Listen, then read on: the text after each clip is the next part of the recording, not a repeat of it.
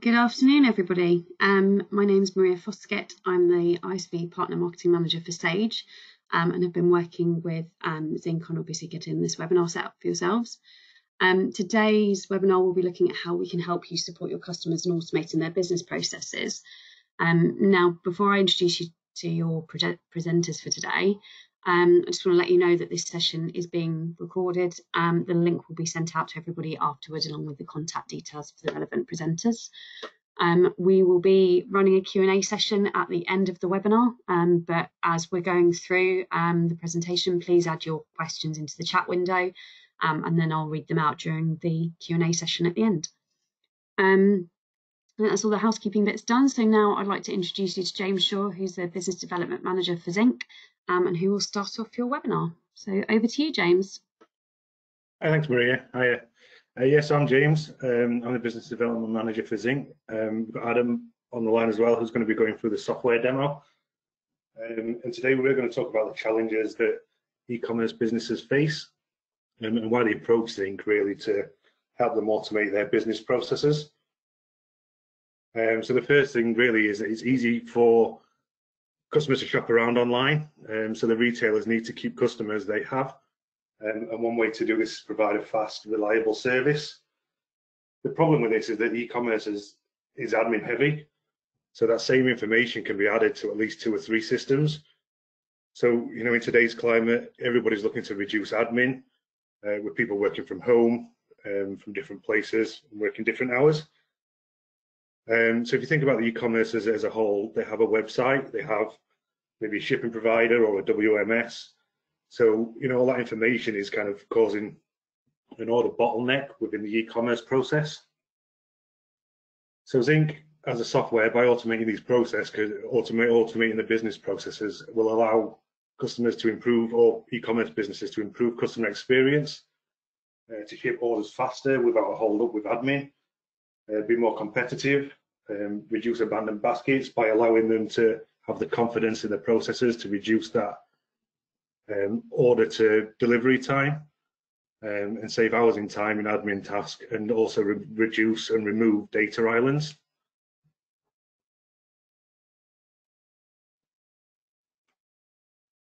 So just a bit about Zynk.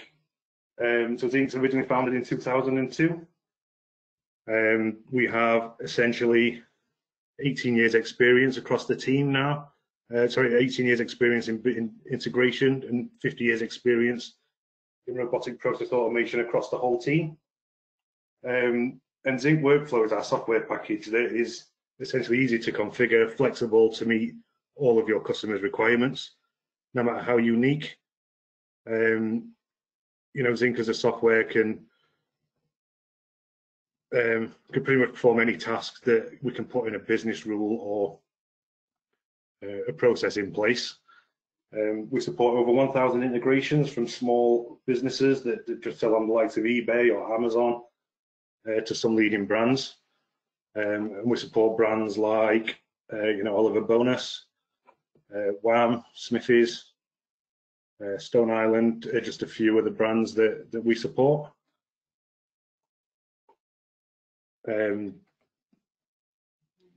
So we'll just talk a bit more around these kind of areas. So Wham, or what more UK they might be known as, they came to us as they were expanding rapidly, and they realised that they needed investment in business automation, just to help cope with the sheer demand that they were getting with their plastic boxes and the orders that they were receiving. So we worked with Wham on a number of phased projects to deliver automation with a number of websites, EDI systems, with information flowing in and out of Sage 200. At a later stage, we then automated their warehouse management system, so they could further streamline the Sage 200. And as a result, Zynk's now an integral part of them. And Wham have recently said that we save 70% of admin across the finance and warehouse teams, so it's a huge reduction. Then we've got T-Pigs. So T-Pigs have been a customer for a while. They joined us on Sage 50 and have very recently migrated to Sage 200. We integrate a number of different sites for them for the US and the UK markets. So that's one of them is built on Bluebolt, which is a custom CMS, and the other one's on Shopify. And as a result, they don't have any administration on taking kind of order processes. So, you know, they've cut their order to ship time down by a day just because of the amount of items that they were selling. And then we've got Rubber Road. So Rubber Road license video games and sell gaming merch. So when there's a new game released, they are under immense pressure to fulfill orders to companies like Game or HMV, mainly for the fact that they can cash in on that buzz of the whole game release or the latest game releases. And with Rubber Road, we automate their WMS system. It's kind of mainly B2B orders.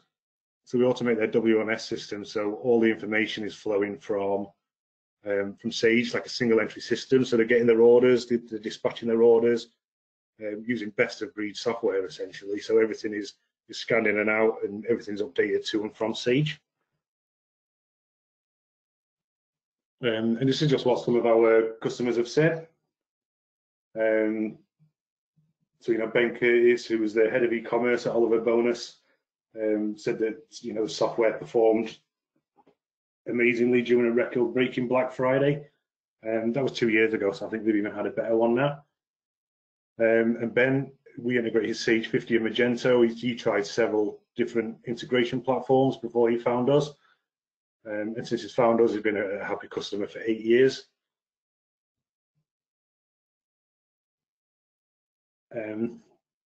Okay, so we're going to show you 2 different software packages today. So the first one is Zynk Workflow.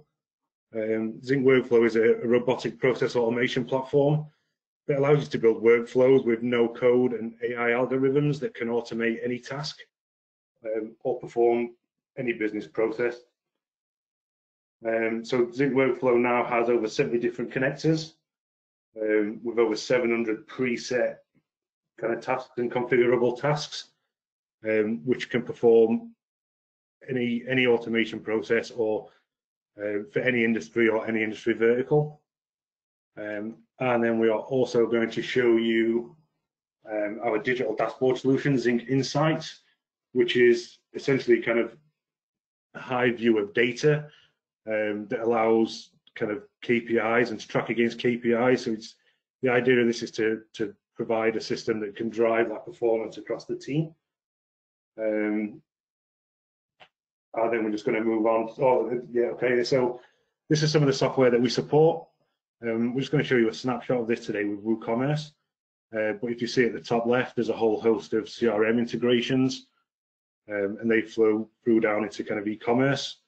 So we support most kind of leading software packages, as well as more custom things. So we can do database integrations or integrate with documents like CSV or XML, to give your customers the kind of flexibility in terms of their integration. And we can support most leading packages. So I'm going to hand over to Adam now, who's going to run through the demonstration. Thanks, James. I'm just going to switch over to me as presenter. Right, that's good. So what I'm going to show you here is the design area of Zynk Workflows. This is where you would actually build the workflow itself. So I've got a pre-canned workflow that I built here, but what I'll do is I'll just quickly run through some of the sort of the tasks and the connectors that we've got that let you build these workflows and what you can do with them. So if I run through the tasks, James mentioned warehouse management solutions. We've got connectors for things like PeopleVox, ProSkew, ShipStation, which is a big US company who print shipping labels and have agreements with a lot of shipping companies. And then within each of these connectors, there are various different tasks. And it's a case of, to build a workflow, you literally take the task and you can just drag and drop it into the workflow window to essentially build up a sort of like a program of tasks. But the idea behind this is you do this without doing any actual programming behind the scenes, and you're not worrying about having to keep up with APIs and things like that, because we do all of that for you. So I'll run through some of the other ones. I'm not going to dwell on them too long because a lot of them tend to be sort of utility libraries and things like that, which are used as part of other workflows. So there's things for handling, email. We've got things for sending emails, for fetching emails. If you've got an email box that you want to parse and bring through orders into Sage 200, you could use the email repeater to basically pick up that email box and just process those emails.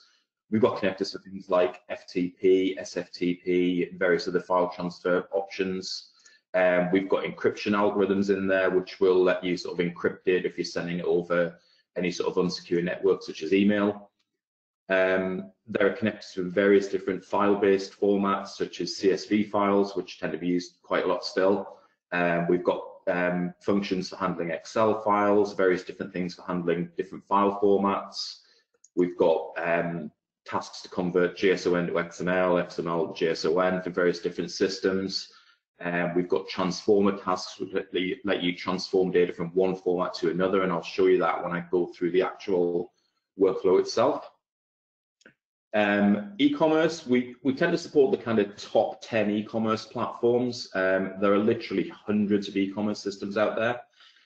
The big ones from our perspective, in terms of the ones that we see customers using the most, are Magento, Shopify, and WooCommerce. I would say they're the top three. Well, they're our top three in terms of they're the customers that we have the most people using our product with that I use e-commerce for.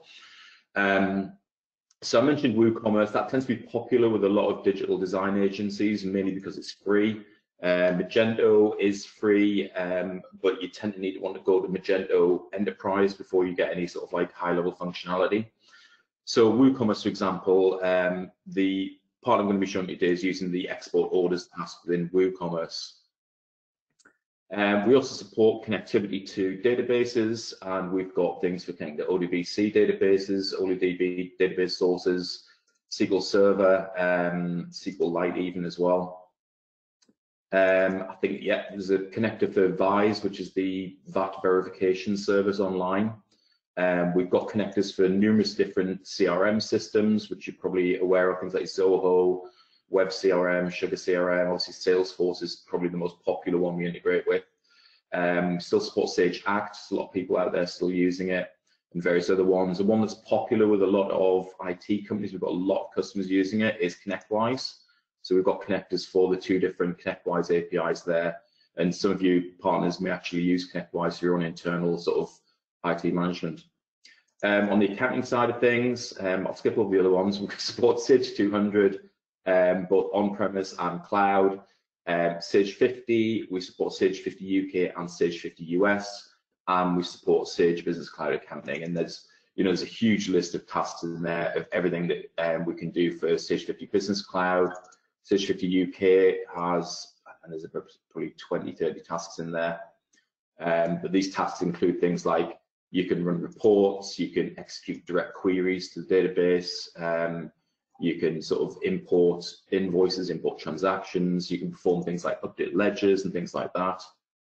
And again, on the Sage 200 side, we've got similar sort of thing. We've got various different export tasks, various import tasks.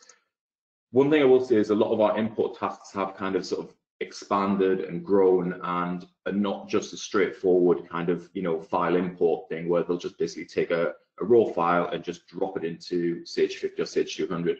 A lot of them have got built-in sort of data processing business rules to handle things like dispatching of orders, printing of orders, and things like that.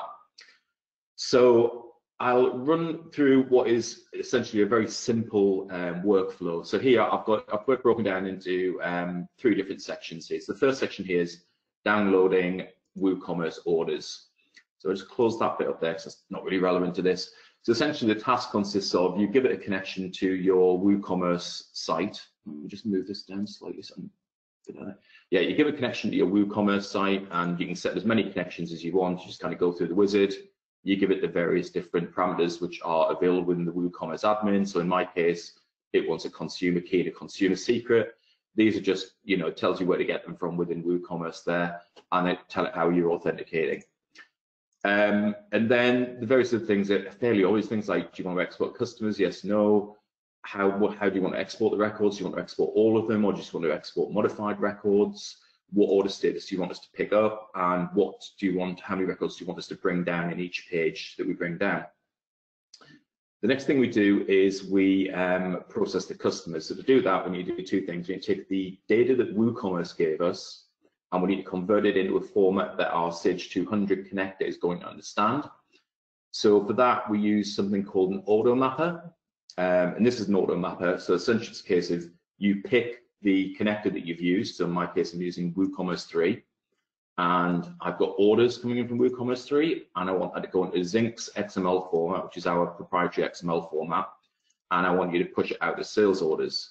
And there's various different things within that auto map that you can configure. So for example, I'm specifying I want them to go to 31100 in terms of the nominal code.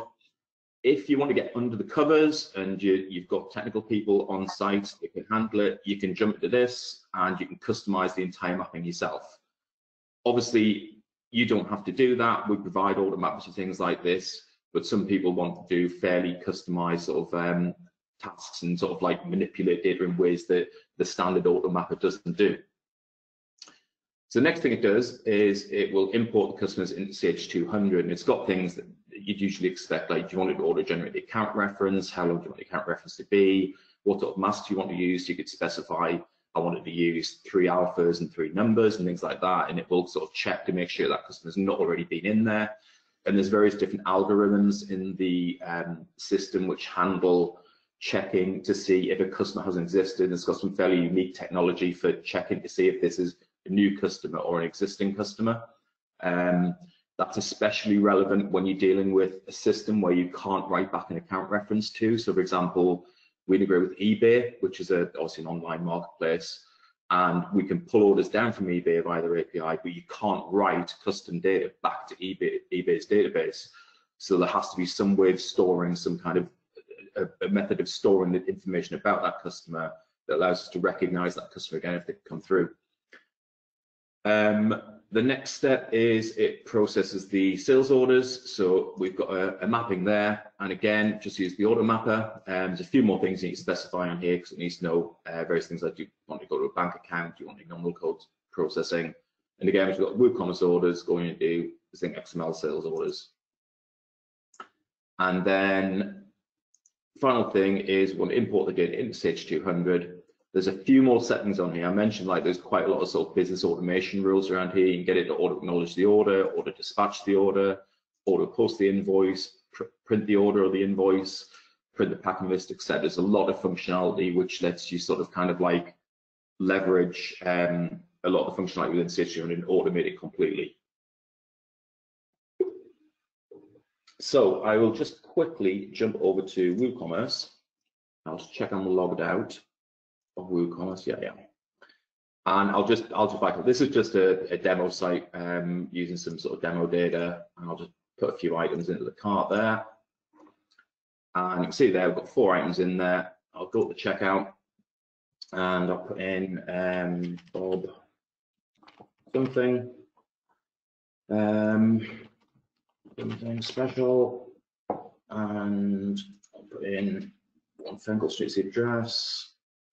Newcastle, postcode is an E1, that's the phone number.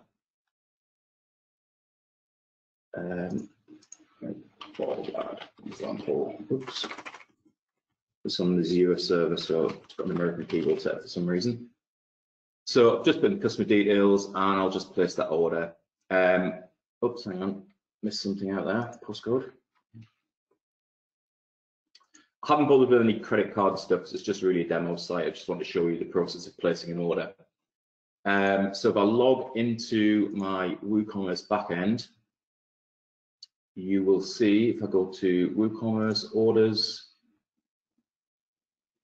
and there's obviously got my test orders and I've got an order there. It clearly says it's on hold. If I then jump back over to the product and run the workflow, it'll run through, so it'll basically process the orders, import them into Sage 200, and you can see it'll give you a full sort of rundown of what exactly happened.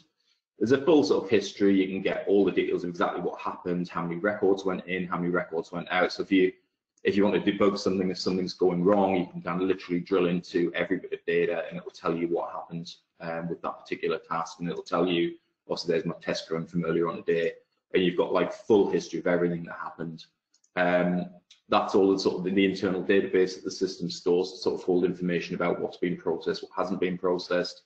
Obviously on things like an order processing system, you would not want it to reprocess the same order again. So it's got algorithms in there to handle that so that it doesn't reprocess the same order twice. So if I go over to Sage 200 and go to the sales order list, I should have an order in there somewhere. There it is there.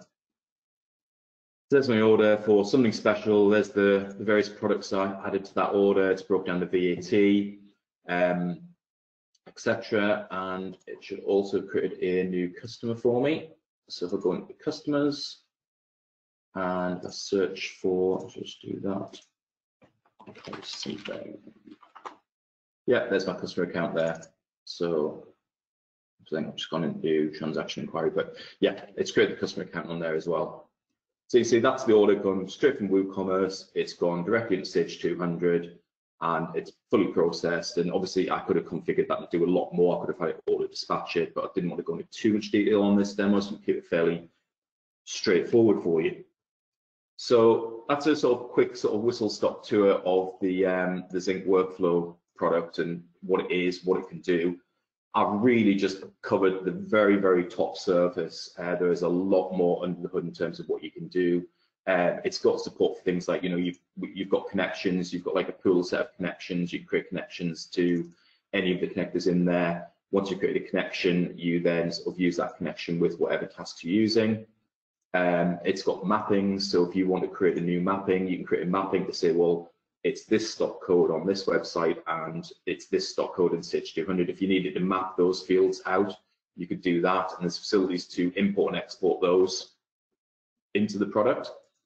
There's things like global variables, which I didn't use in this particular demo, but you can set variables for sort of standard values, or you might have a sort of standard website address that you pull in information from, or you might have a variable you want to use for a server address where you want to pick up files from, etc. So that's really the overview of that. So the next thing I'm going to show you, which I'll switch back to my dev machine, is I'll just get rid of that. So we are currently in the sort of final stages of just finishing off a new product called Zynk Insights, and essentially it is a sort of like a dashboard product. Essentially lets you get a sort of 30,000-foot view of where things are at. Jim sort of said, you know, it's quite good in terms of if you want to sort of like give your sales team some targets and have them sort of like have a visible view of what's going on. I mean, we use it internally ourselves. We've got like all of our what our turnover is, how many customers we've got, how many support tickets are outstanding, and things like that. So in order to set the dashboard, one of the goals with this product was to literally make it as simple as possible. So you create a new dashboard, you literally just double click or drag over a dashboard here, and then actually let me just do a new one because that's an existing one. Right, let's do a new one. New dashboard. Right, so I'll do a Sage 50 dashboard because it's on my development machine and I don't have Sage 200. So a blank dashboard just looks like that, it doesn't know what's in it yet. There's dashboards for Sage 200, Sage 50, Salesforce, Sugar CRM, and various databases, and we can also pull XML data sources as well. There may be a couple more extra ones going there as we progress towards the release of it.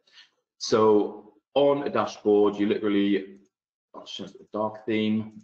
I'll click on that, and I've got various different sort of dashboard sort of modules that I can drop on there. So I am going to drop on total day to date, month to date, and year to date. So I've got three things there. I can say, okay, the daily target is 1,000, and the monthly target is, let's say it's 10,000, and the annual target is 100,000. And you can also, let's say I want to do a custom query, and let's say it's total projects. If you want to, you can actually execute direct SQL in here.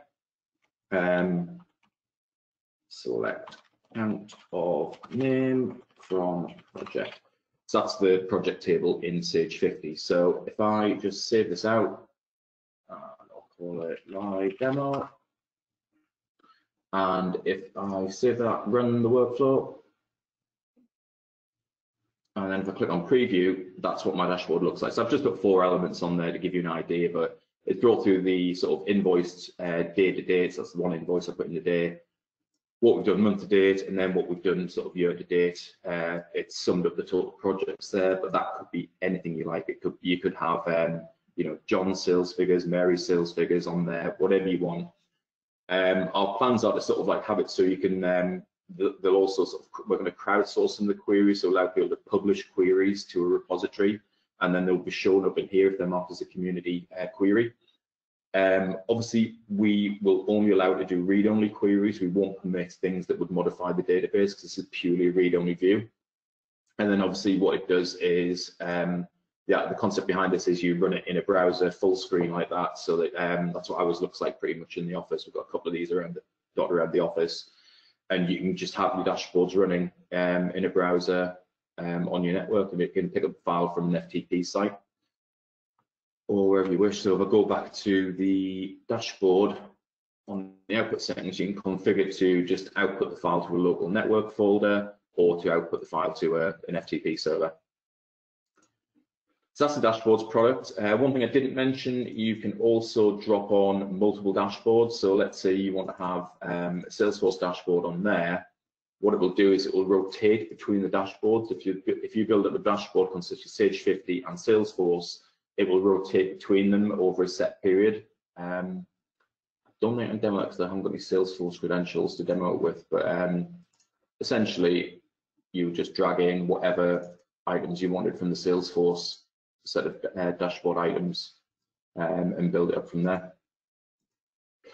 So that's the demo over. I will pass back to James to finish off with the slides, and thanks for your time, guys. Thanks, Adam. So we talked about saving administration and the task. This is kind of an example of the return on investment that companies could save, especially with, you know, people trying to save the time that they're trying to save. So, you know, if they're using Sage 200 with just 50 orders a day, I mean, staff costs at around about £15 an hour, and it's taking 3 minutes to process an order.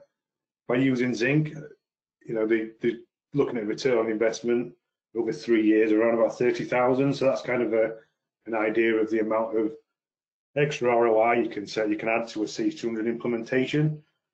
It's something that, you know, you can share with your customers. So it's like partner benefits. So we've got a great partner scheme to kind of help bring you on board, and you know, we'll do anything to support you in getting up and running for the first few projects and moving forwards as well. But essentially, you know, it's you know, we want to help your customers and we want to help you sell Sage 200. And you know, this is some of our partners. I think there's some of you on today. So thanks for coming along. Thanks for attending. And have we got any questions at all? Thanks, James. Yeah, we've got a few. So I'll just start. So first question. Why should they choose Zynk over any other company with an integration platform? Ooh, good question. So Zynk's really flexible. You know, it's been described as the Rolls-Royce of integration softwares by one of our new partners. You know, it allows you to automate more tasks than just, you know, picking up a file or moving files from one place to another. It's got business rules, business logic, and essentially AI type integration. So it's there to help streamline and support more businesses. Great, thank you. Next question, how quick is it to get a customer up and running? So time to implementation. Yeah, I mean, our projects normally take anywhere between 2 to 6 weeks, depending on customer feedback. It is possible to do it quicker. I mean, if you're going through an implementation of Sage 200, you've got somebody on site there. You know, you'll be able to get it up and running in no time at all, really. Great. Do you integrate CRM software? Is the next question. Yeah, we've got a whole suite of CRM software. You know, so the main ones are probably Salesforce. Zoho is a big popular one, and Sugar are the main ones that we support. We've also got kind of some small unique ones. I think Adam touched on ConnectWise, which is a PSA software that probably a lot of Sage partners could be using. So we support all of those as well. Great, thank you. And I've got one more question. So what do you do if a customer wants to connect a bespoke system? Okay, so there's a number of different ways we can do that. So we talked briefly on the file softwares that we support. So we can work with a bespoke software provider or somebody who's built an internal system to produce files in formats that Zynk can collect, and then can process that within Sage. Either that, or we can write custom scripts or custom database queries to help them perform the integration that they need. Great. I've just had another question come in as well. So what are its advantages over MS Power Automate? It's a lot more powerful than MS Power Automate. The MS Power Automate tends to sit along the same sort of side as things like Zapier, and a lot of these kind of sort of very high level tools, which are fine for just like a very straightforward integration, and I would no way put them down. They're great products, but what we tend to find, and the reason why we sort of have the product we have, is that customers tend to sort of say, right, so I want it just to bring orders down from X to Y, and that's all I need to do. And then they start going, right, that's great, it does that. Now can I have it also do this, and can I also do that? They start sort of growing the scope of what they originally wanted because they've just discovered that it can do A, I want it now to do B and C. What we'll find with things like Zapier, we've had customers on another accounting platform come over to us from Zapier purely because they can't do what they want to do on Zapier. We've never had any companies come across from MS Power Automate. I don't know how many people are using it. I know Sage have a module in the Microsoft product that's seen more around sort of like processing of workflows rather than actual data integration. So it's kind of like sending an email off via Outlook to get approval for a purchase order over £1,000. So it's a different product. Our product is, once you build a workflow, you have that workflow execute in the background, and there's no user interaction with it. And I don't know if that does answer your question. Happy to chat about it offline if you want to have a chat about any specifics. Yeah, I can pass the details over to you, Adam, not a problem. Okay, I think that's it for questions, unless anybody has got any more.